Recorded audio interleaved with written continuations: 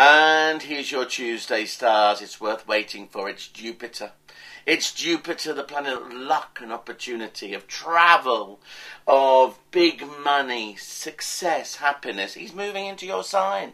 That's how good this is. Of course, he has a potential to give you all the things that you want.